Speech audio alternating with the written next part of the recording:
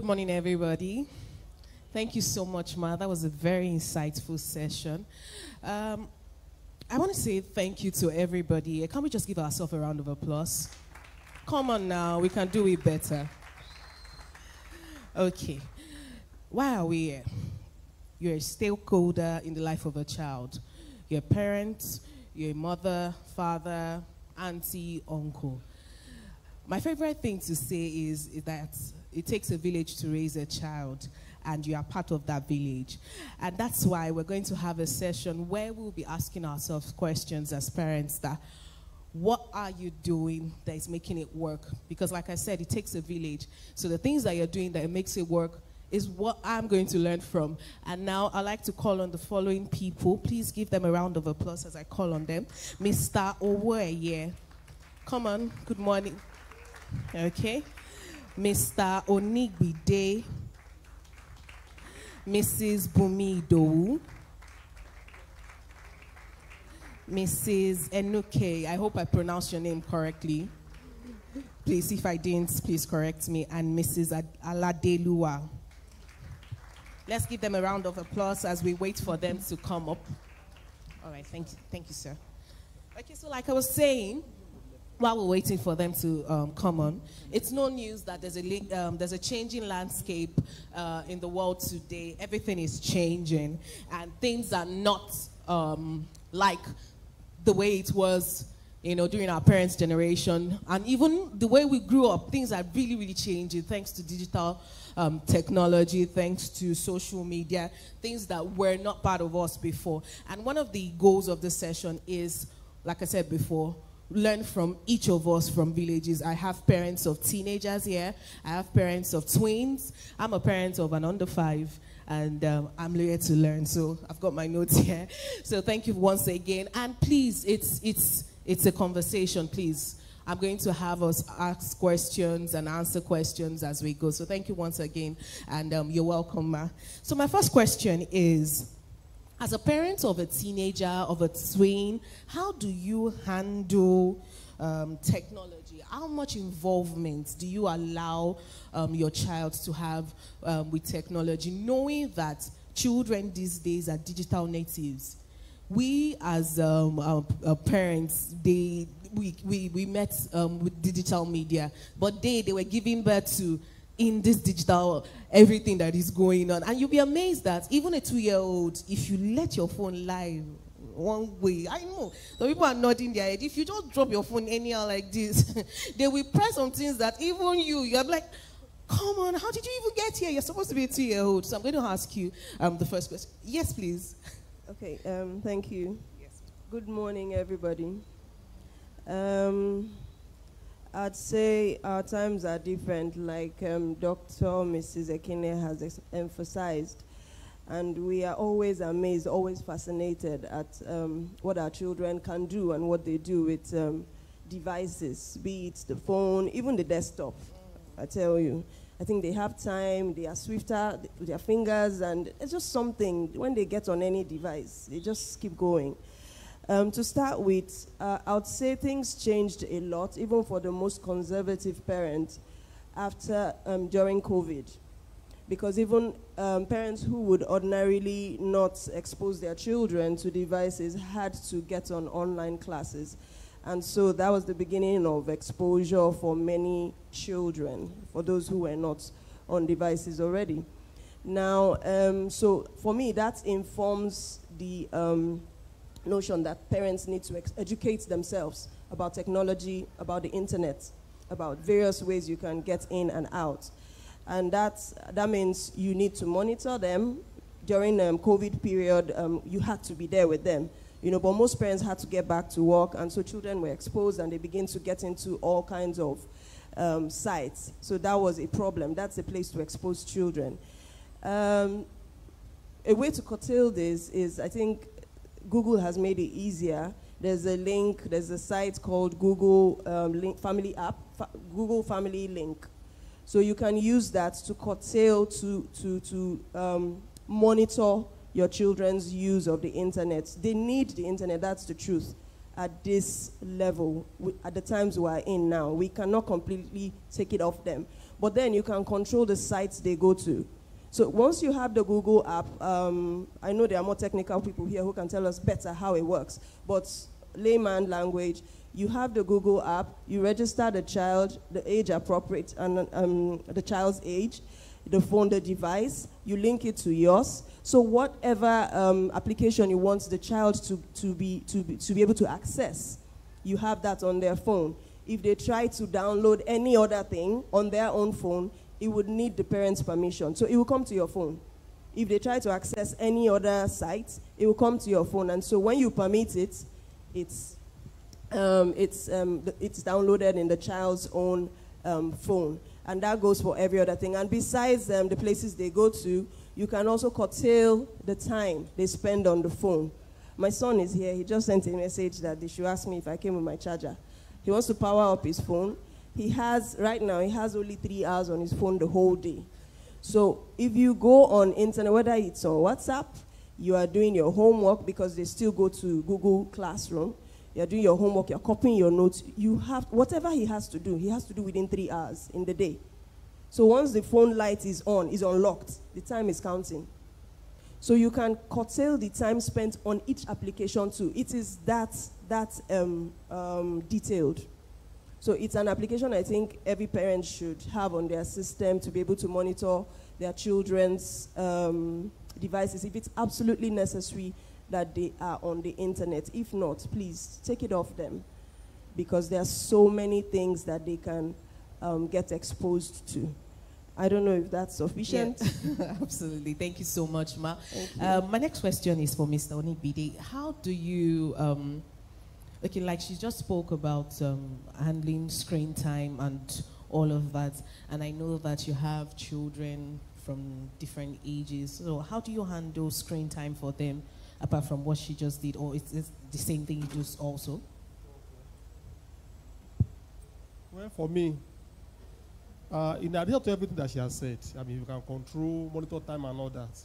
What I also do is, at every stage they are, they already know what and what they are not supposed to do. That also, once you do this, they are going to cross a line with me, with Ali, either their mom or with me especially. They all know.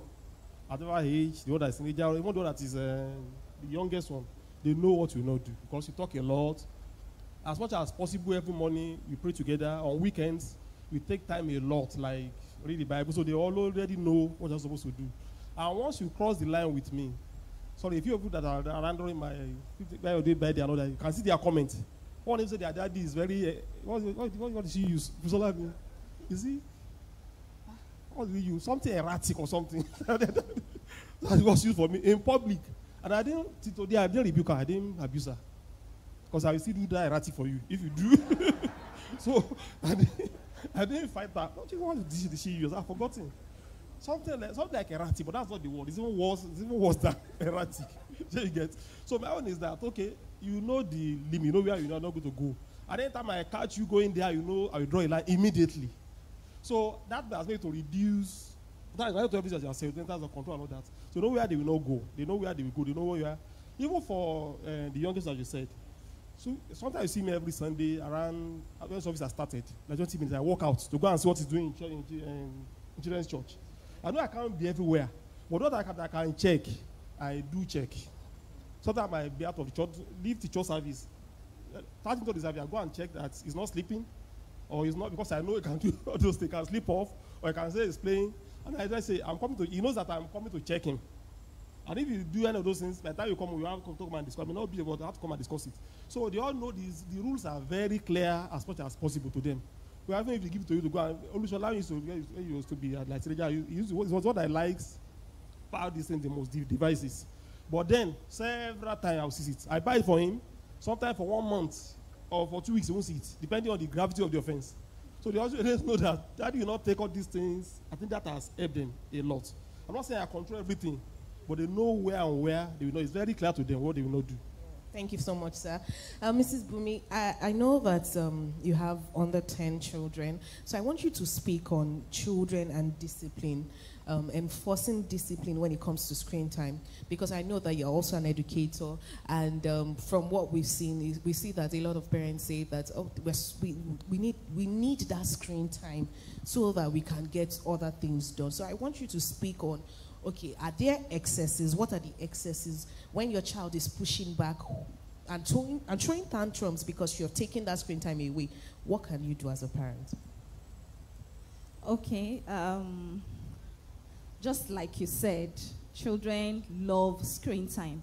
Almost all children, especially when you have exposed them to would I say maximum hours of screen time from when they are very, very, very young. I, for one, I never exposed my children to phones when they were babies, because I see 3-month-old babies now trying to grab your phone. I never did that. Maybe because I've been in the education sector since I started having my children.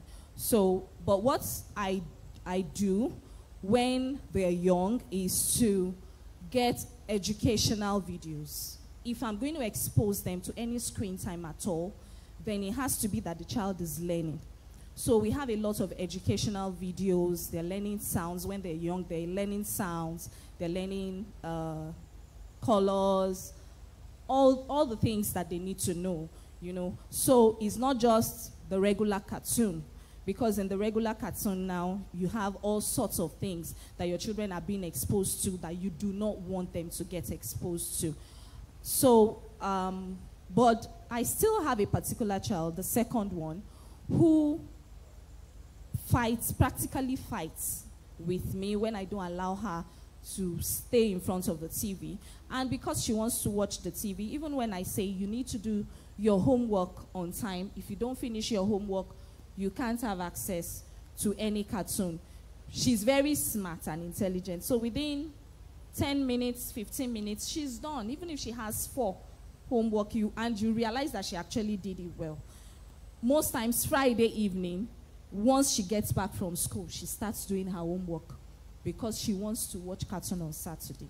So I don't give her that luxury of time all the time to just sit in front of the TV, because I know that I may not be there to monitor what exactly they are watching. However, the older one helps me to caution her sometimes. There was a particular day that I secretly, though I didn't tell her, but I was proud of her. They were watching a particular animated movie. So I was in my bedroom resting. I think it was a Sunday after church. And apparently the animated movie finished and they started showing something else on that particular station. She came to my room and she said, "Mommy, I needed to change the channel because what they were showing is not appropriate for our age." You know, I was secretly, I was excited that, okay, she knows she's not supposed to watch this. And she took the right decision. So even in school, I had situations where we've had to call some parents for meetings because we realized that some children are not learning in school because of the exposure to cartoons. You see, I had a particular parent. The children are not in our school anymore. However, that time, the parents told me that the children, they were boys, they used to wake up in the middle of the night to watch cartoon, and she couldn't say no. So when it comes to allowing our children to watch the TV or getting exposed to things that we don't want them to really get exposed to, we need to put our foot down. Comes to having rules, and you stick to it. If it is just 1 hour on a week, on a Saturday, make sure that they don't exceed that 1 hour, and with time, they will get used to it. Thank you very much, Ma. I like what you said. It reminds me that actions have consequences, and so it tells us that as parents, when they know that these are the rules and this is what should be done, But of course, they will test us. And that's why I'm asking you, Mrs. Adelua, I know that you have a teenager. And I want to ask that, how do you keep that bond? Because, you know, teenagers sometimes feel like they know everything. They've arrived. Everything is there. But how do you keep that bond such that the child keeps coming back to you? Keep that that friendship space in spite of all these many things that are going on? Thank you. And I don't know if my volume is... Don't mind my voice. It's always bedroom size. When it comes to engaging and bonding with the children, especially the teenage age, I'm more of a conversation person. And one of those things I've settled with myself is that there were way we were brought up, and they said if you don't want an insanity to continue to the next generation, that means you need to change the way you handle yours. So I've paid attention, and I knew there were way we were raised that we did not like, and I don't want to pass it to the children. So most of the time I ask myself questions, and I'm not quick to taking decision. If there's anything wrong, I take my time, okay. And like what our facilitator said about prayer, I ask God, how will you have me handle this? So like I said, when it comes to engaging and bonding with my teenage girl, I do a lot of conversation with her. And we talk about technology, one of those things I used to tell them, sometimes we might succeed in telling them where to go at home, but the truth is they still go out. So one of those things I remind her of every time, I say, see, no matter how much information I want to tell you, it is the one you take and you put into action that will see in your life. And I will tell her again, I say, it's just like going to the market. I say, if you go to the market, you see everybody display what they are selling. I say, but apart from the money in your pocket that you go to the market with, there's a limit to what you can buy. And it's not everything they sell that is for your use. So I will tell her, I said, yes, I might tell you, don't do that. You respect me in my presence. You might respect me in my presence, but... Sorry? So I said, there might be things you do in my presence, but when you are out there, you are something else. And I told her that the world is like a market. And so many things will be thrown at you. You should mind, what you are trying to get. Like I said, engaging with her now at a different level. And I don't want to go like the way of our father that did not work. So sometimes there was a time I have to sit her down. I said, I knew sometimes I'm not happy at the way you get things done, and I'm concerned. And I said, okay, can we talk? And I have to take my Bible. He said, Mommy, is it that serious? I said, yes.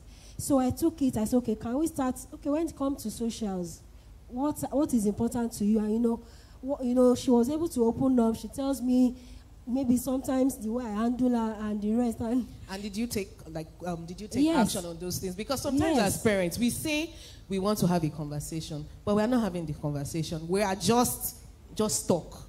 Yeah, you see, a lot of us are nodding our head. Okay, just let's know that we are having a conversation, but I want to do what I want to do. Yeah, the truth is, like I said, it is a form of conversation. I allowed her, I bring out my notes. Mommy, like I said, she will ask, Mommy, is it that? So I say, yes.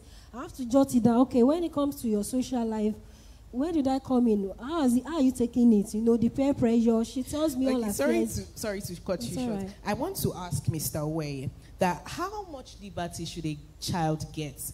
Because now we're saying, let's have conversations. In our parents' time, we didn't really have conversations like that, but we're trying to have conversations now.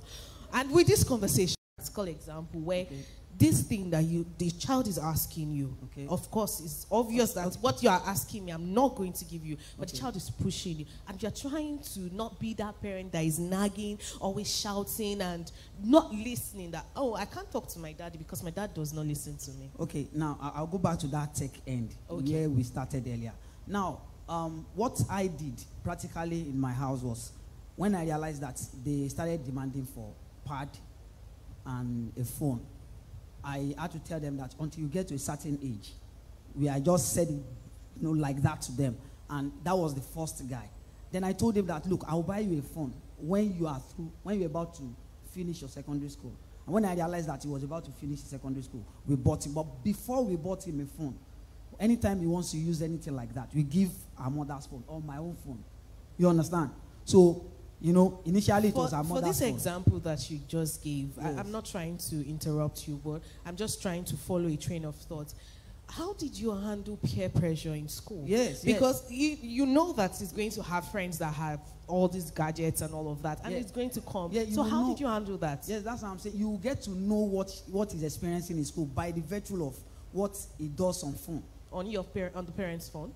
On our parent, because you know, he was not able to wipe those things. He was just doing them.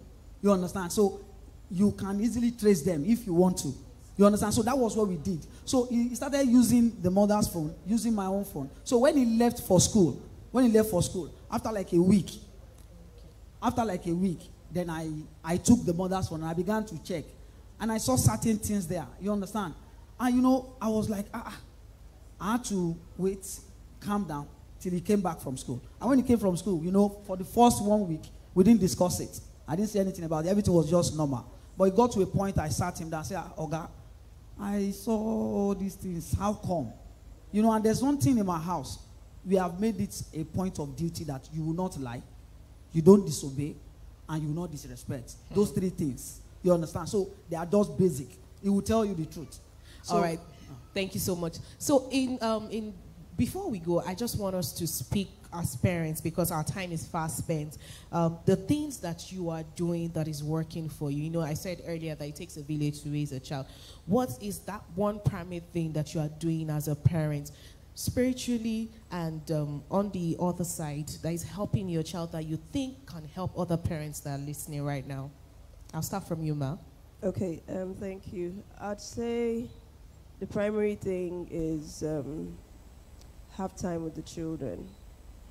That cannot be overemphasized, because you can discipline, like I say, restrict them on their devices, restrict them in their going, keep a sheltered life, and if they are going to do stuff, they'll do it right before you.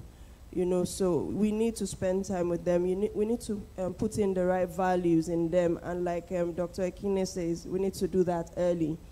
It's an example I always say whenever I have an opportunity. A Buddhist child at 4 can perform their sacrifices and their everything completely in the temple at age 4. So if a Buddhist child can do that, the Christian child has no excuse. Thank you very much. We should always find a way. So one thing I say is, okay, we're busy. I'm very busy. I'm a very, very busy mom. I know that. But I find a way. It's difficult, but I find a way. And I talk to parents also. I love children. I've always loved children. If it wasn't my job, I'm sure I'd have had 7 or something. I love children. Now, well, maybe I exaggerated. Okay. So I talk to people when it comes to upbringing, raising children. I listen and I ask questions. If you have it right, I'm talking to you. If you get it right, I'm going to find a way to talk to you. So, and devotion time, it was tough. Evenings, I used to get back home like 7:30 until recently. And then getting devotion after they would have eaten homework, it was tough. But we'll do it somehow, but it just meant the children would sleep later. And it was affecting them. You know, and I cherish that moment because it's an instructional time also. That's something I'll talk about, but there's no time. It's a time to put instruction, because this is something we should note as parents. A lot of times we are correctional. We don't have time for instruction. A lot of times we are just saying, don't do that. It's wrong. How can you, you know? But do we have time to say, this is what we stand for. These are our values. You don't do this. When things like this happen, what would you do? We should have time. I use that evening devotion time for that. But it became too difficult to sustain that. So the mornings, I learned from a friend. She wakes them up at 5. I thought I was too early, living in Ibadan. They should sleep. But I wake them up at 5:30. And I buy devotionals for each of them, even the one that's 7, the youngest. The 3 of them, they will sit with their Bibles, whether you are dozing on the thing or not. Just be there. When you finish, you say your prayers, and then we'll start having our bath. So these times they spend, and then when we're going to school, I'm asking you what you learned from that. So that's a way to relate with the children, spend time bonding. Saturday, go out, you know, and in the car, let them talk. Sometimes turn off your radio. Just let them be talking. You don't have to talk to them. You get to know what's on their mind. Be around them. Sometimes I come back home, I'm tired, but I just sit in the sitting room. They're watching TV, and I'm watching and I'm dozing. Or they're having a conversation, I'm sitting. You get to hear what they say. You know, spend time with them, put in your values with them, into them, and be instructional and as you are correctional as well. And then we keep praying for them. Thank you very much. Be instructional and correctional at the same time. Mrs. Bumi, any passing words before because our time is over already. What I do is to, aside from communicating the values that we want in our home, I also lead by example. So I don't just tell them, okay, these are the values your dad and I want us to have in this family, but I do it. And as I do it, they emulate. And I get to see it, even when I'm not really paying attention. I get to get feedbacks from people, you know, saying, how do you do it? And I say, I don't do anything special, you know, with my children. But I have a friend, my neighbor in Lagos does not believe that I don't do anything special. She even said, I'm coming to you to come and learn from you. And, you know, that tells me that I'm doing something, even though, like I always say, I know how to shout a lot, and I'm trying to learn not to shout, especially with my second child. But I think leading by example and showing them the way of God is very important. Between last week and this week, I realized that my second daughter has been learning to trust God a lot. So when something is happening, she prays. She doesn't tell me she's praying about it. She prays about it. And we get results. And when we get results, she tells me, Mommy, do you know I prayed about it? And this morning I was looking for my car key. I came late because I was looking for my car key. And when eventually I found the key, we got inside the car. She said, Mommy, do you know I prayed that God will help you to find the key? You know, so when you teach them the way of God, they know what to do at every point in time. It doesn't mean that their lives will be perfect all through. It doesn't mean they won't make mistakes. We as adults even make mistakes. But even in their mistakes, God is helping them. All right. Thank you so much, Ma. Mrs. Aladeluwa. Yeah, like I said. Very short, please. I'll do that. Like I said. 1 minute. 1 minute. Okay. Okay. I'm going to say 3 things. 1, the place of engaging them. 2, the place of prayer. Like I said, there were things I want to see in my daughter. Sometimes we might not be able to say to them all. And like the time I really wish her to improve on her spiritual life, somehow there was a group they started in church, and they were engaging her every morning to pray by 5, you know, so God answers prayer. And there was a time I was, you know, there are other values I want her to see, and particularly about the people I associate myself with, and the people I allowed her to, as you know, by association too, there were things they learned, and at that time, a mentor was given to her. So somehow they say prayer is a master key. So if it is the master key, there is nothing we cannot do with it. And there is a scripture that has helped me a lot, and that is, you know, that the Holy Spirit will be their teacher. And you can imagine if Holy Spirit is their teacher, those things we are trying to pass across to them, they will come home and tell you how, you know, they discovered it. Thank you very much, So the Lord Ma. is our strength. Thank you. Thank you, Ma. Mr. Nigbide. Okay. 1 minute, sir. There are 2 broad ideas that guide my relationship or interaction with them. One is that I'm aware of my own limitation first. I can't be with them all the time. Even the thing we are talking about, I'm not that techie, so I really don't know it as much as they do. They even teach me. They show it to me. So I don't try to fight them, and, you know, all I have to do is, okay, train up a child, do that he should go. And when he's grown up, he won't depart from it. I have to stick it as much as possible. Like I said earlier on, make it clear to them. And as much as possible, look out to see, you know, how they will not, you know, violate some of those things at different stages where they are, where they are trying to do. Largely, those are the framework. Yes, so in my own case, we try as much as possible, like, you know, every morning, every night, from 9 o'clock, we sit, we read Bible. They will explain what they read, we will explain, you understand. And from there, by the time they are giving their own explanation, you realize that you can detect things to correct from the way they view things. So from there, I realized that they are getting better, and they are just doing good. And as a family, we are perfect by the grace of God. Amen. Thank you so much. A round of applause for our panelists. Thank you, everybody. One of the things that we've learned is that be instructional and correctional. Do what you're saying. Don't just say as you say, do it. And prayer is really, really, really paramount. Before we go, I just want to talk about a scripture, Psalm 119, verse 18. It says, "Open my eyes that I may know. Help me see." So while we say pray, you can pray very specific prayers, and God can give you specific.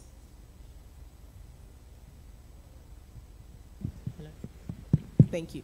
So, like I was saying, you can pray specific prayers about things. We may not have addressed something that is personal to you.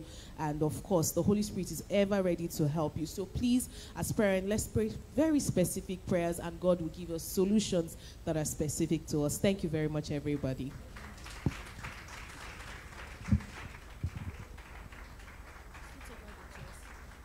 Thank you.